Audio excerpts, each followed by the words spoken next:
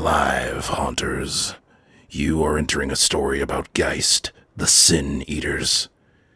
Welcome to the Chroniclers of Darkness, a narrative horror podcast set in the RPG New World of Darkness. Due to adult language and the violent nature of the stories told, this podcast is rated M for mature, and we strongly encourage listener discretion. Episode 2, Grand Theft Corpus. God damn it, a hoarder house.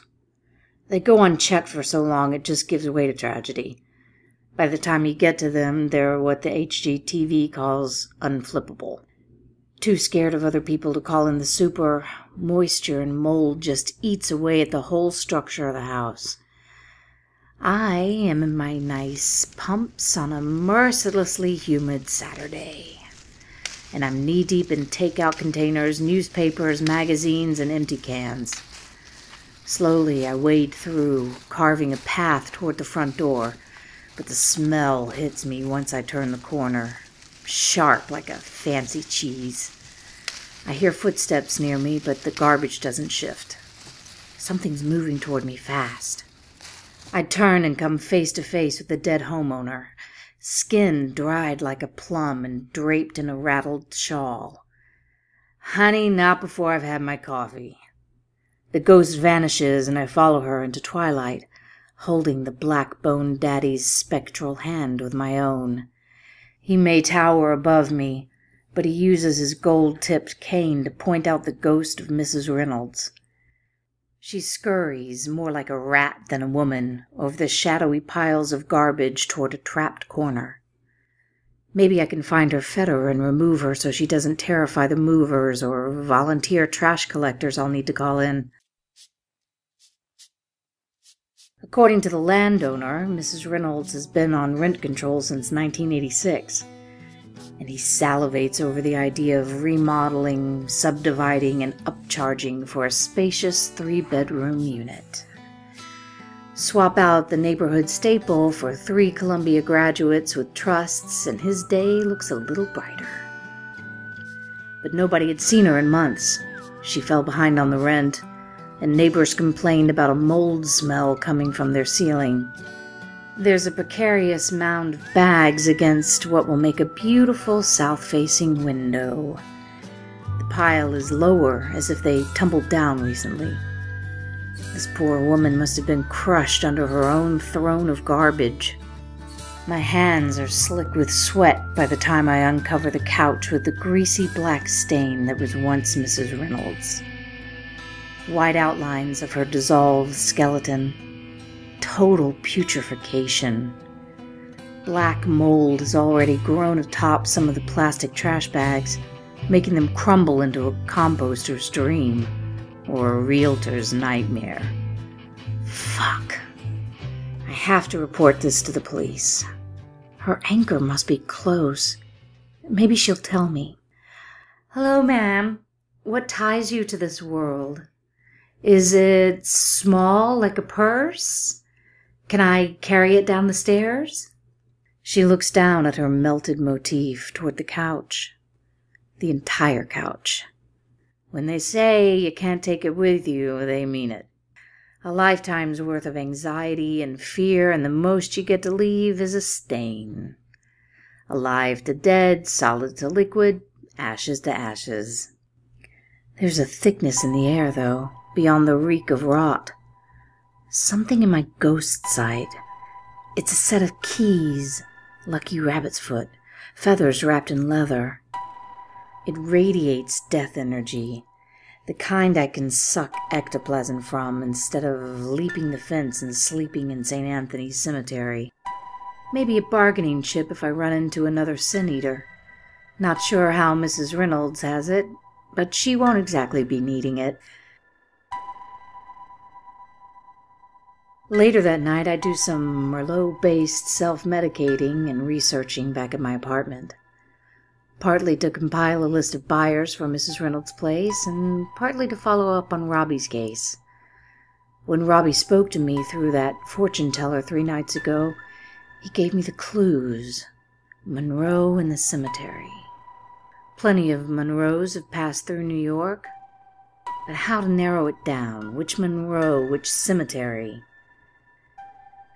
There's an old legend about Odin, the father god of Vikings.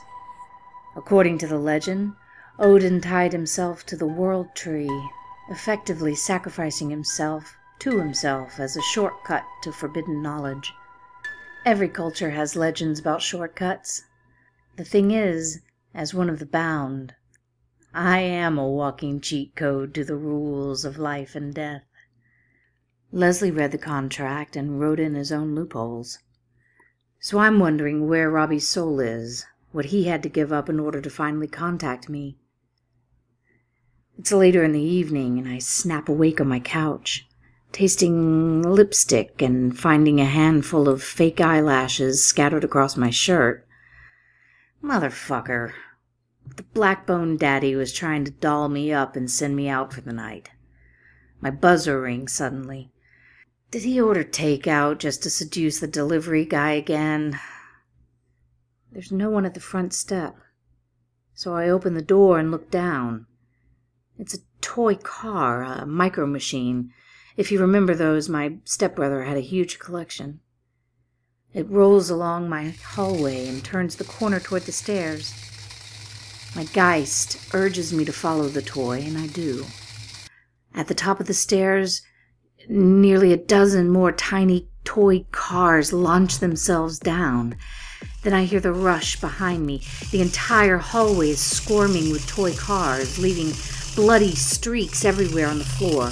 Some of them gliding over the walls and ceilings like cockroaches, their tiny tin axles bouncing like living insects. All converging where I am. I need to levitate. I need to key into the cold wind to activate the shroud and hover. But at the last minute, my Geist denies me. I fail to float.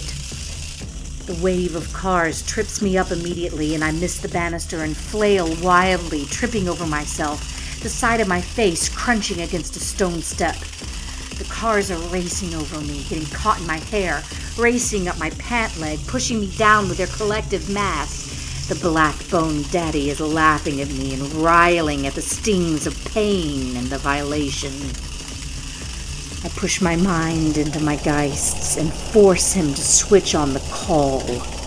My windshield whips around me, launching off the plastic toys and splaying them over the lobby. Even more start to pour down the stairs. I pull myself up and hurry out the front door. The toy cars dissipate the moment they cross the building's threshold. I must have sprained something. There's white fuzz around my vision, and in that fog, I can make out my car parked in the street. Its lights turned on, illuminating this black, foggy shape in the driver's seat. Then I remember those weird keys with a rabbit's foot. I check, and they're not in my pocket anymore. Motherfucker. I just got carjacked by a ghost. This podcast is brought to you by Nirvana's Path, your one-stop app for relaxation. Looking at your phone all day can make life seem like an endless nightmare corridor, but it doesn't have to be. You deserve to climb the ladder toward your better self, and your journey starts with the right breathing technique. Would you like a free sample? Who wouldn't? Join me by sitting straight up and placing your left open palm over your right shoulder. Breathe in. Take in the whole world. As you breathe in, pull your left hand to your left shoulder. Now down your side to your hip. Now breathe without hubris, but with purpose. During this clarity, trace a lowercase letter C with your left hand. Repeat 6 times. Imagine that symbol in your mind. Let that symbol cast a spell of relaxation over you. Hold that symbol in your mind. Can you name that symbol in your moment of clarity? Does it call to you to wake up and take life by the reins? Don't wait. Download Nirvana's Path today and find enlightening beyond this world. This podcast is brought to you by Union National Securities, protecting you, your loved ones, and your country. Don't let illegals who go bump in the night tell you why their protection is more important than yours. Call Union National Securities today for a free consultation from one of our security experts who will tell you why America isn't safe anymore. Set yourself up with safety and peace of mind. Union National Security. Walls protect. Help. 2009 self-driving Honda Civic, 120,000 miles, in need of an oil change and an exorcism. Last seen pulling onto 287 sloppily, leaving a trail of shattered side mirrors. If I still had a crew, I'd have backup. Or we'd have a contingency plan, or someone other than me who wouldn't be responsible for every fucking Black Mirror incident. Everything was in my car. My purse was in the trunk. I had loose cash sewn into the back seat for emergencies, an empty bottle of gin for smelling. Even my Keystone shot glass was in the glove compartment. I asked the Blackbone Daddy if he can follow the trail for our Keystone. After all, it contains a piece of both of our souls. When I first died, he made me drink from it after he filled it, sealing that my soul and body would harness his memories and his powers. I was really hoping it wouldn't involve his consciousness too, but 2 souls, 1 body. He wants me to red light in exchange for helping me. I don't have the time or the patience for that. He says he'll move my body for me and I can rest. I tell him no and stonewall him. Eventually, reluctantly, when his bony grip tightens from my shoulder to my neck, I hold my breath until I feel my face turning blue. He gives me an address. I call a green cab and head to a car repair shop near Sunnyside. Quiet, hollow brick monuments that once housed industry and construction, now storage units or loading docks for Chinese newspapers. I have to find my car and shut down whatever is haunting those keys before more people get hurt. Or he runs up my easy pass. I doubt a thrill seeker is going to obey traffic laws. Inside one of these industrial loading docks, under a series of flickering fluorescent tube lights, I see somebody. Tall and thin, taller than I. Long brown raincoat, almost a shaved head. Whoever they are, they're standing off against my car like a pixie matador. The car honks its horn and spins its wheel in place, kicking up God knows how much cement dust and untouched garbage. The person facing my car moves their hands, and I see free-floating streaks of pink light wherever their hand dances. "It's no good, love," the person calls out. "Can't carry a car's weight with tires made of balloon-grade rubber." The car lurches forward angrily, and I can finally make out the ghost in the driver's seat. Motorcycle helmet with red glowing eyes. The ghost tries to pull a Christine, but all 4 tires burst beneath it. The person in the trench coat laughs and spins in place happily, and I can see a jean skirt and Union Jack halter top and too many bracelets. The person sees me, looks up, and then I feel them lock eyes with the Blackbone Daddy. Her face drops. I recognize the fight-or-flight instinct washing away her confidence. When my car crawls towards us on sparking wheel hubs, Trenchcoat waves her hands like a joint-popping breakdancer, and the car stops. "Be with you in just a sec," She calls to me. "Just gotta play stop and gozer with this spook, then we'll talk, okay?" She draws more pink light into space in front of her, and I swear the symbols are hanging in midair. "It's in the ignition," I yell. "They're the conduit." "Cool, thanks." I hear the ghost in my car wail in rage and agony. My entire car buckles and lurches off the ground. Gossamer smoke trails of fading ectoplasm leak from the cracks and dents. "Wait, wait!" I call out to her. "Don't destroy the car!" Little Miss Trenchcoat reaches inside and pulls out the haunted car keys, and the rabbit foot crumbles to dust. "The fuck'd you do?" I yell. "Snip, snip, nothing personal. Dangerous ghost. No more anchor, no more poltergeist. Speaking of poltergeist," she says, moving quickly away from me but not turning her back. I can feel the Blackbone Daddy bristling with anticipation. He's excited that she sees him. He loves scaring anything with a pulse. Ma'am, She calls to me. you're about to have a colossal headache. You can't see it, but you're being flesh-ridden. Your soul is not an Uber, so it's time your passenger pissed off. She moves her hand like she's knocking an arrow, and streaks of pink light trace her movements. Whatever you're about to do, don't. Whatever you see above me, he's with me. He is me. Do not provoke him. Jesus Christ, are you even listening? The woman winks and snaps her fingers. Like when a dentist hits a nerve and keeps drilling, I feel my Geist buckle and convulse. I drop to my knees, unable to breathe. Someone in stilettos is doing jumping jacks on my sternum, and the black-boned daddy is wailing in pain. Fear. He calls into my mind. Make them know fear. No, I say in my mind. Confidence, lure them in. Make her feel confident that we're down. Trust me. I unlock the marionette with my passion's key and feel the powers manifest around me. Trenchcoat leans down to help me up. I've been paired up with my Geist long enough to know how a predator feels and what they expect from easy prey. The woman holds my hands, says reassuring words, gently shushes me, and I lock eyes with her. And I grab her shirt and I punch her. She's taller than I'm used to striking, so instead of her head, I hit her dead on in the throat, and my fist connects with something solid in her neck. She drops, coughing and kicking. Next to her on the pavement, a silicone slip-in breast has landed sideways. Ah, shit, now I feel awful. The person on the ground pulls themselves up slowly, holding up their hand in surrender.